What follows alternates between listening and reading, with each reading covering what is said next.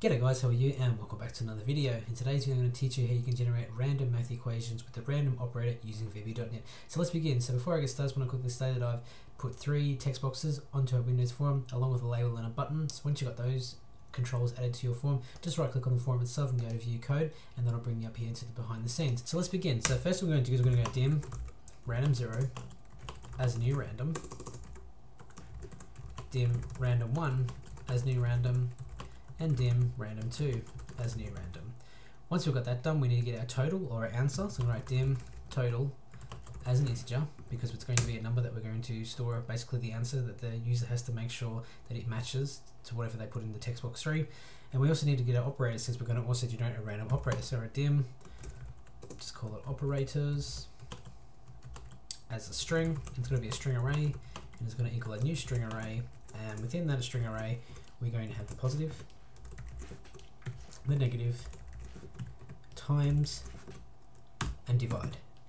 Just like that. Awesome. So now that you've got that done, we need to now create our public sub, and this is where we're going to generate our sum from. So I'm just going to call it generate sum. That way we can refer to it each time we want to generate a new equation, and now we can begin. So I'm going to write here dim num0 equals random0.next, and this is going to be our first number of the equation. So let's make this one between 0 and 20. Dim num1 equals random1.next, and it can be between 1 and 10.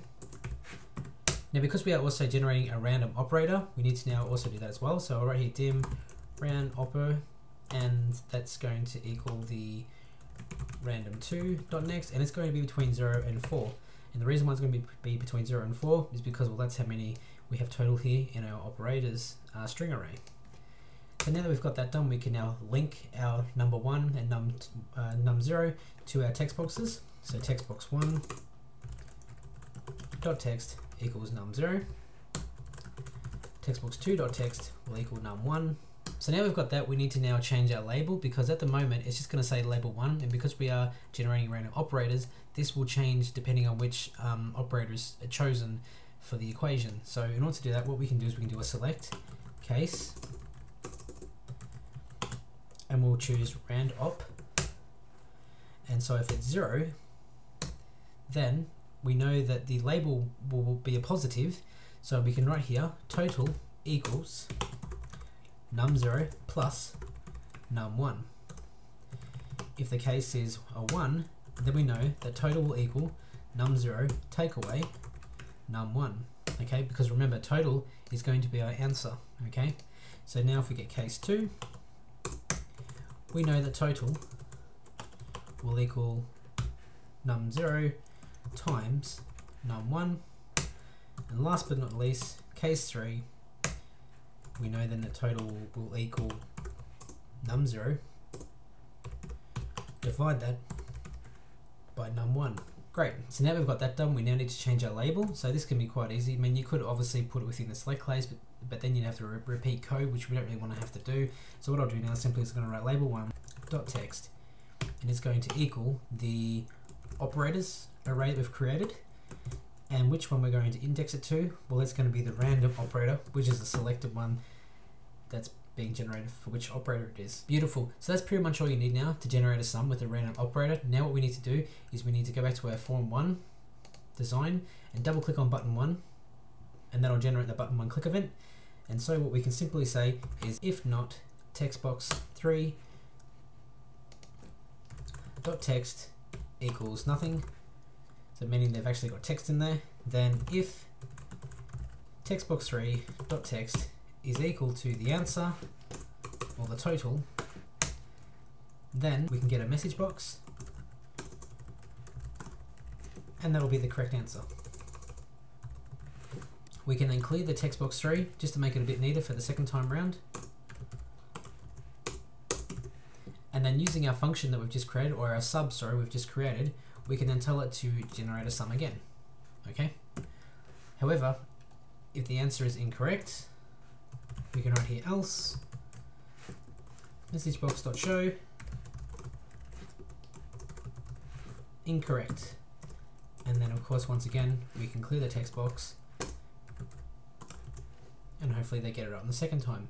So now if I was to run the program by pressing F5, you can see that the program has started. However, it hasn't accessed that sub that we've created. So in order to do that, what we'll do is we'll close out the program, go back to our form 1, and then just double click on the Windows form, and you'll get the form 1 loaded.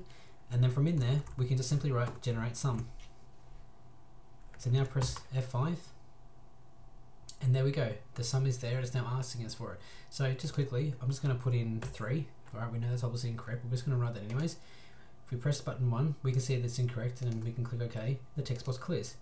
However, now if we put in 6, you can see that the answer is correct. We press OK, and then it's gone on to the next sum. However, what happens if I put in, my name, Andrew? Well, it's going to be incorrect because we cannot change a string, in this case Andrew, to a double. Okay, so in order to fix this, there are a number of ways to do it, but something that is sort of quick and nasty in some perspective. We can copy this if statement all the way down to the end if, and we're talking about the one that's text box 3.text equals total. If we just copy that, type in try, press enter, and then we're going to try and do this, and then if it is incorrect, we can come down here to messagebox.show, and we can type in ex.message. This will tell us exactly what the problem was and what happened and why it failed, and then we can just simply clear text box 3 to make it a little bit neater.